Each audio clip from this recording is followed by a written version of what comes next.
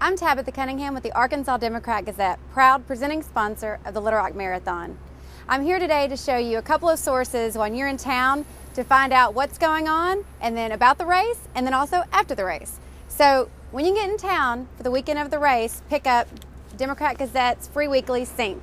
This will give you all the activities going on that weekend and also has a race preview in it.